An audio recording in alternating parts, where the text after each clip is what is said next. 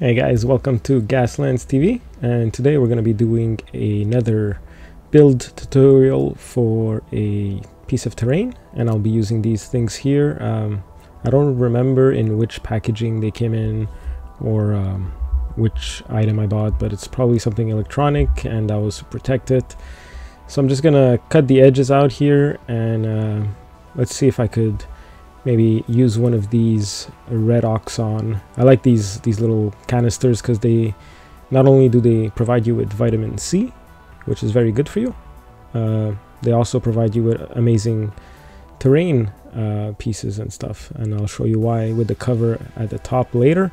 But it fits perfectly into this little hole here, so that's pretty good. And I'm gonna put some of this Gorilla Glue. This is the white Gorilla Glue. This is the one that kind of bubbles up and becomes foamy and stuff.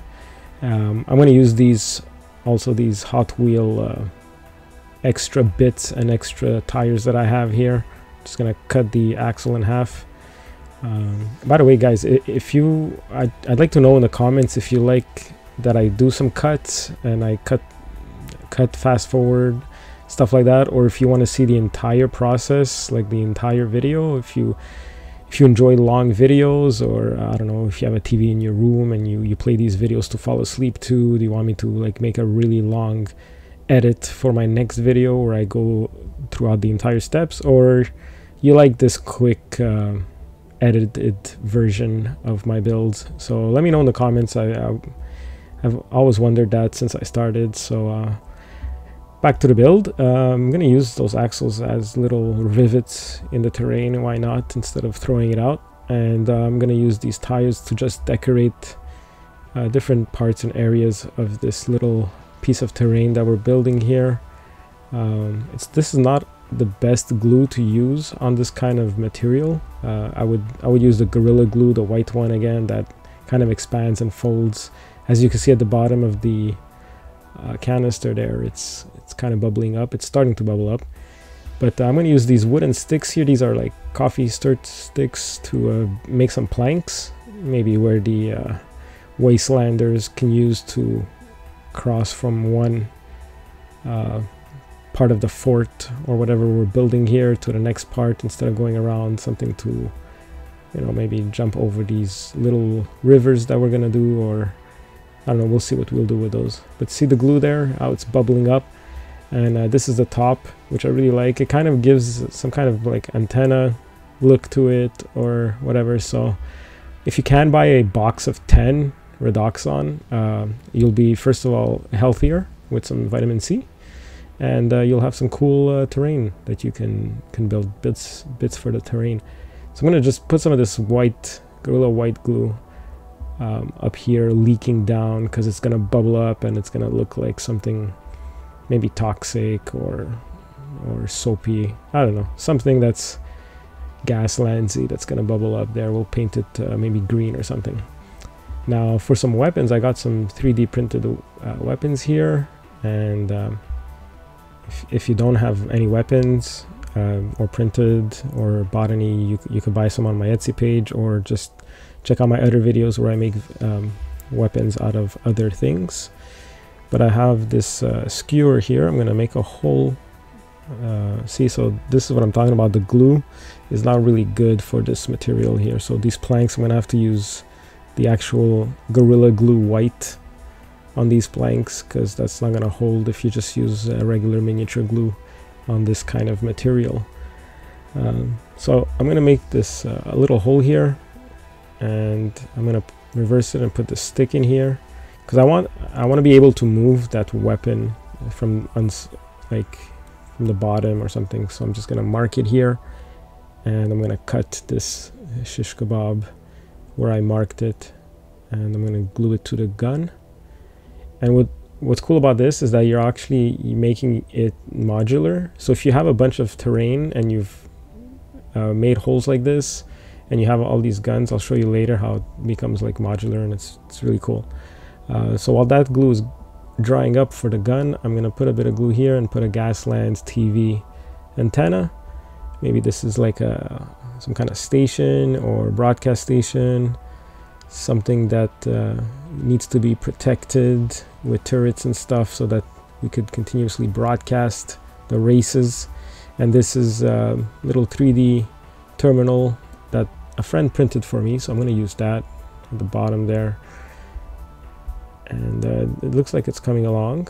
I think this is good to prime, so I primed it brown and left it overnight to dry. So this is looking pretty good. Now we're gonna just have to like paint some of the stuff silver. I got the bubbled ooze or goo or whatever here coming out. We're gonna probably make that green. And I got the little hole here. So these are the guns that I painted while I was waiting for it to dry. So I got like a minigun, I got some missiles, rockets, and what's modular about this is that you can, if you have different terrains and you've already planned to make holes in them like this, and you know, you could move them however you want, and it makes it modular, so you could choose what kind of guns go on which terrain, and if you're going to use them in your scenario or not, or whatever. So for this one, I think I'm going to, you know, put a harpoon. I think the harpoon goes really well with this type of terrain. And so that's what I wanted to show you with that hole there. But for now, let's get some silver out, and I'm going to paint the antenna up there, and I'm going to also paint the terminal. This is what I mean by fast forwarding. If you guys are okay with that, or do you really want to see the entire process, let me know.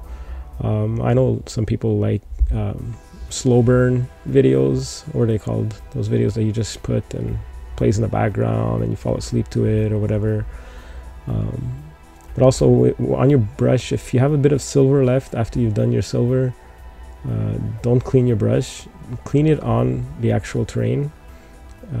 It's very little, it's called dry brushing. It puts a little bit, you can't really tell, but it puts a little bit of a shine there on the piece. So it makes it look a little bit more metallic. There's quite a bit on the brush that you don't actually see with the naked eye, but if you put it, it's going to make it shine, and it's going to be good. It's going to make it look nice and metallic. Then we're going to put some orange, a bit of orange here, just on use a brush that's all broken, that's not, you know, super clean. It's going to give you that random look, and you're just going to, you know, flick it on the edge of wherever you want some rust to be, like dripping or something. So for me, it's going to be up here, and I'm going to put a bit at the bottom here and just flick it upwards. That's going to give it a bit of a rust look at the bottom here. And as you can see, my brush is completely like not in the best shape, and you know, put a bit of orange on the tip there and just flick it up. It's going to be random.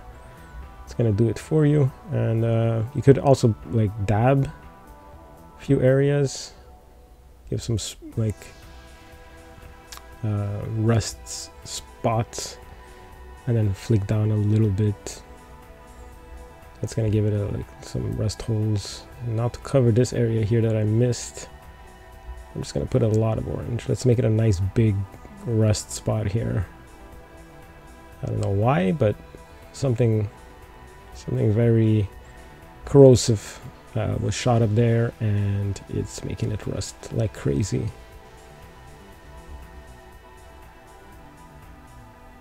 And now we're gonna change the orange to a different orange. What you want to do is maybe use 2 or 3 different orange, like a light orange, or lava orange, or just plain out like rust orange from Army Painter. It's all different little subtle differences between the different oranges, and that's gonna make the rest look a little bit more realistic because it's not all the same orange. I'm gonna put some in the back here. Forgot to do this back over here, and maybe actually just rust the top of these things here on top of that here, because it was too silver, too clean, and needs to get like dirtied up a little bit here.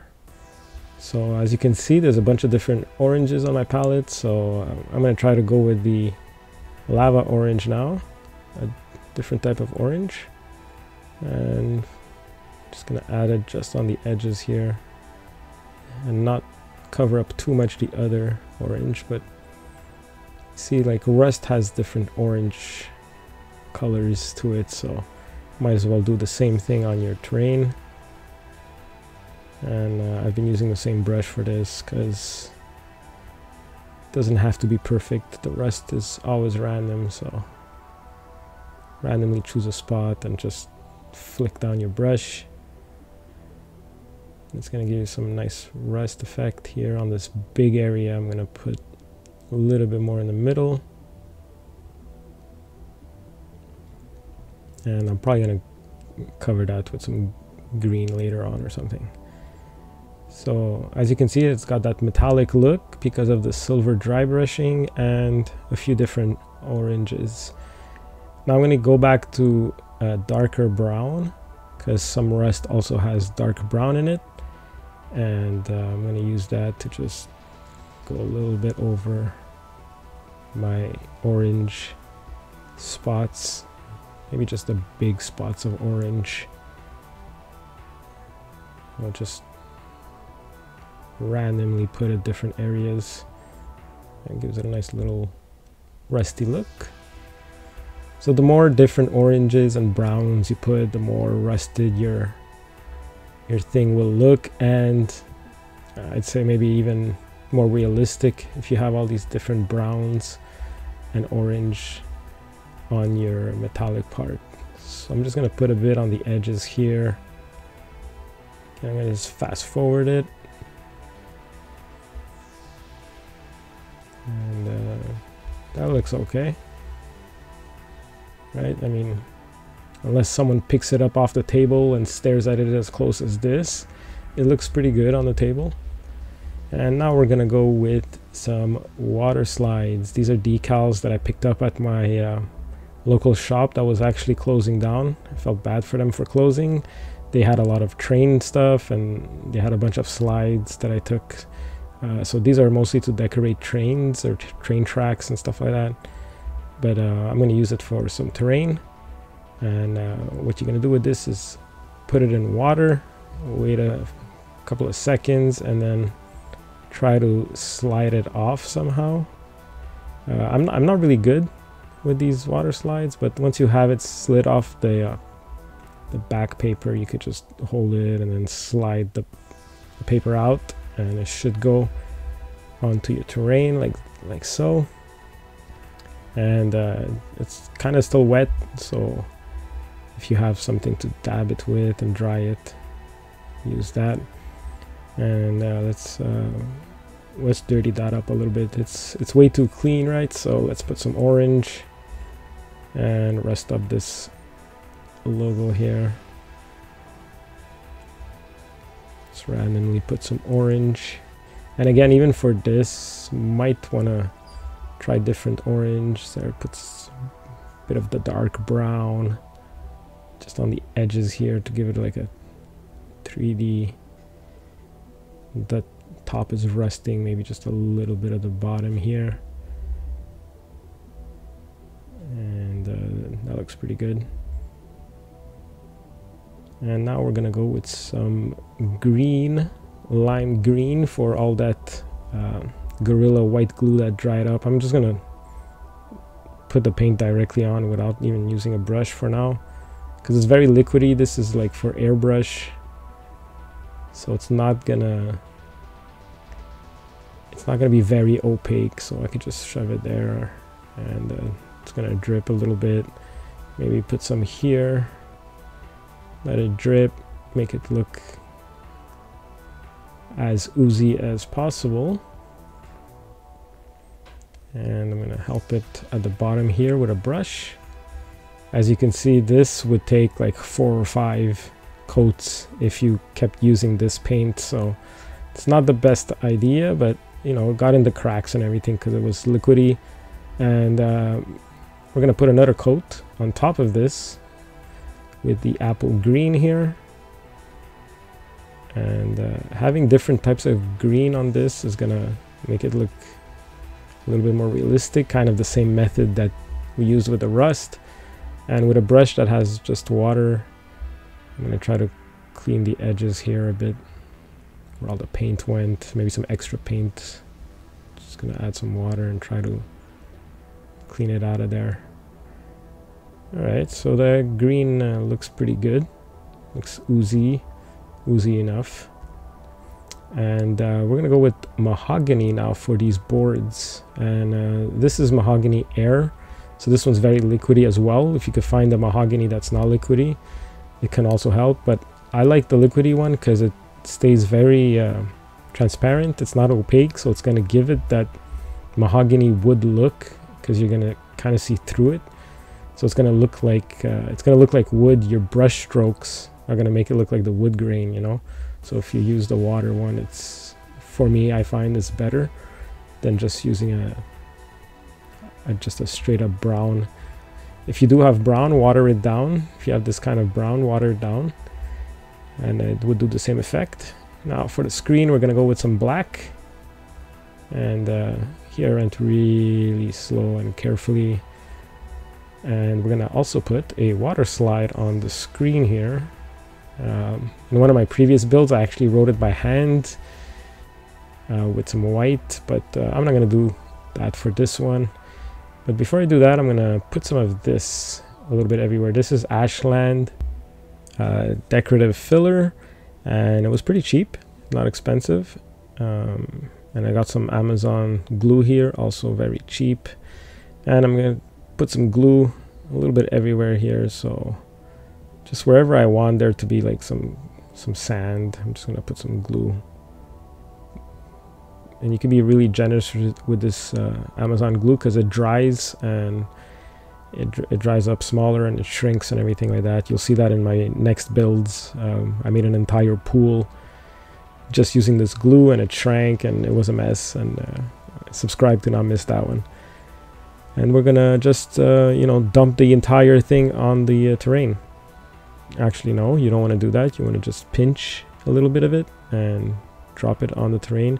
If you do have a bucket that you could like just shove everything on top of your terrain, and if you really want it to be super sandy, then sure, dump the entire bucket. But for me, I'm just gonna pinch where the glue is, just pinch a bit of sand everywhere here, and whatever sticks, I guess.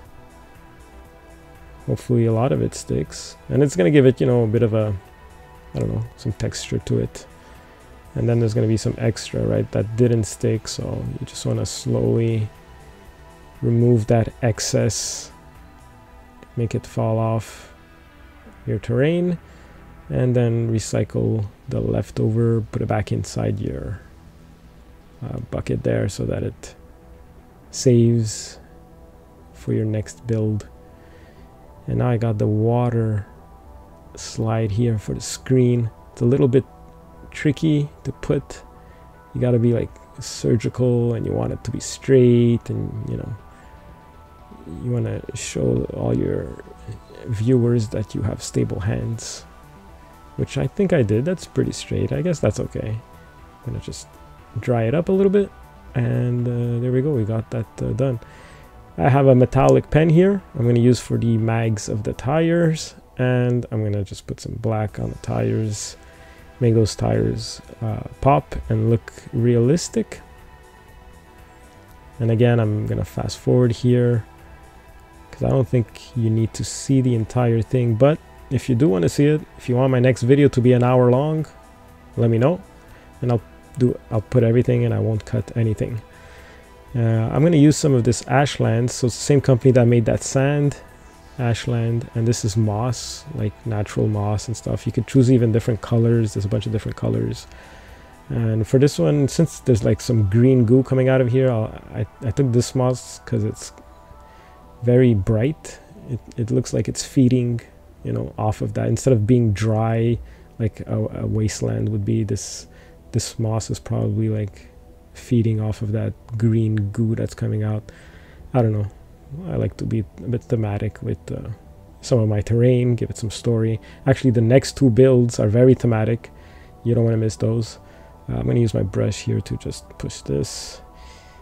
Yeah, so my next two builds is going to be why two factions are actually fighting over the two pieces of terrain that I'm going to build. So make sure to subscribe to not miss that. It's going to be fun, and we're going to talk about how we can make terrain be part of the story of Gaslands. So for here, I got this weird computer part. I don't know what it is, but it has wires. So I'm going to use those wires. And I want the terminal to connect to that antenna, right?